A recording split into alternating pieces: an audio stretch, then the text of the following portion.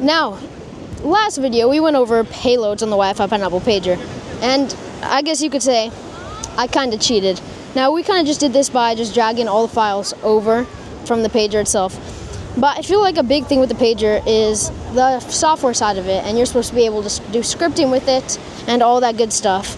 And I feel like we didn't really get to do that yesterday. We didn't get a CD, we didn't get to use our root, we didn't get to use our terminal even with the pager, using our bash knowledge. So that's really what I want to show you guys today, how to use the terminal and some commands and getting a pager on it, or getting a payload on the pager, because I feel like that's something everybody should do when they first get one. I don't feel like you should just get the pager and then drop all the files on. It's like you need to know how it works, and that's one of the huge things with getting the Wi-Fi Pineapple pager to work. So let's get started. Okay, so now that we're on the laptop itself, which can be done by just plugging into the pager like so.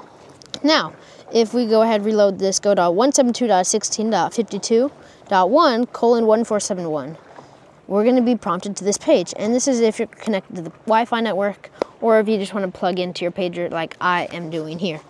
Now, this is the virtual pager. We've used it before. I'm not going to go too in depth on this because that's not what I want to do. But we will know if I come to payloads, okay, and I swear, I come down here to general. Wow, I can't. Such rage bait. I cannot navigate on that. And we come down to general. There is a payload called update payloads.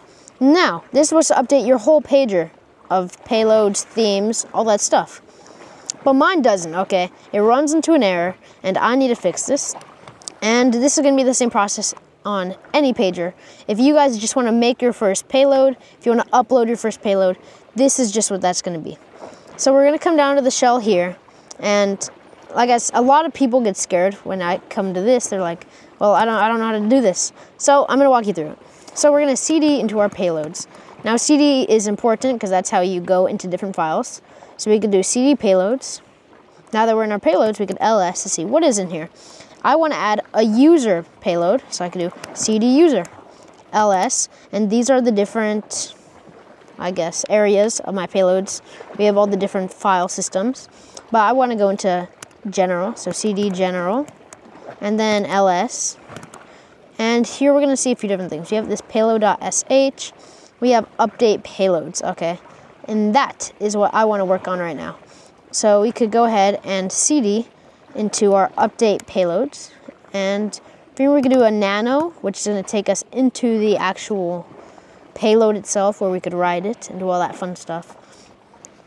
And you can see this isn't happening on here, it's just on the laptop. So we can nano the payload.sh. And this is the payload that we have in here. As you can see, it's pretty short. Maybe not. Holy crap. It's pretty long. And I guess that's just because of all the stuff going on in the pager. When it's going to the GitHub, it's updating itself. And it really just has to do all that stuff. So we're just going to want to get rid of all of this. The alternative is if you're making your own payload, first time you just mkdir and then payload.sh, and that's going to create that file for you. And you can nano payload.sh from there. So I'm just going to delete all this for now. Okay, so here I have my payload, and this is a pretty long one, but it's because it's going to go online. It's going to grab all these different payloads. It's going to update the pager, really. Not the firmware, but all the stuff inside it, like our payloads, themes, ringtones. So, and then we can just paste it right in here, and boom, we are pretty much done now. We could just go ahead and actually exit our nano shell, save. Okay, and now we should be ready to go. So we get ls la, just gonna let us see our payloads, and this should be it right here.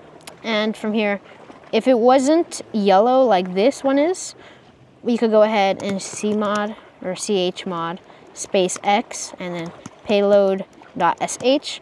So it could be executable, and then you'd be good. But if we come up to our pager now, and we just want to head over to general, down, and update payloads. Okay, let's see if it works now, or if my pager is just cooked. Now, while we're waiting for this, I want to talk about what I'm doing with ARCHLABS. Now, if you like this mod that I did to my pager, I'll say you're going to be able to do it, wow, you're going to be able to get it done for yourself by sending it into ARCHLABS. And not only with one antenna, but with 1, 2, 3, 4. You may be like, Ilya, how? Because we already went over how this area is way too small to fit an antenna. This one goes down to like here. How are you going to do it? Well, that's for me to know and you to place an order to find out. I'm aiming towards January 12th. You're going to be able to send your pagers in to get fully modded. You could also get GPS, cases, all this stuff. And I'm so excited for you guys to try it out. Let's see. Hopefully this finishes soon. And I will keep you updated on what is going on with that. And now we got an upgraded pager. That is it for this video, guys. Make sure to like and subscribe. I'm so excited for you guys to try this out for yourself, as I've just been having so much fun with the pager. And I feel like there's people not giving this thing a try, and you just gotta have one to know. It's a different feeling when you get to actually play around with this. It's lots of fun. So that is it for this video. Make sure to like and subscribe. I will see you guys next time. And next video, I'm gonna be at Kel's house. So join in January 2nd for an amazing live with Valley Tech Custom Solutions and moi. And I will see you guys next time. Bye.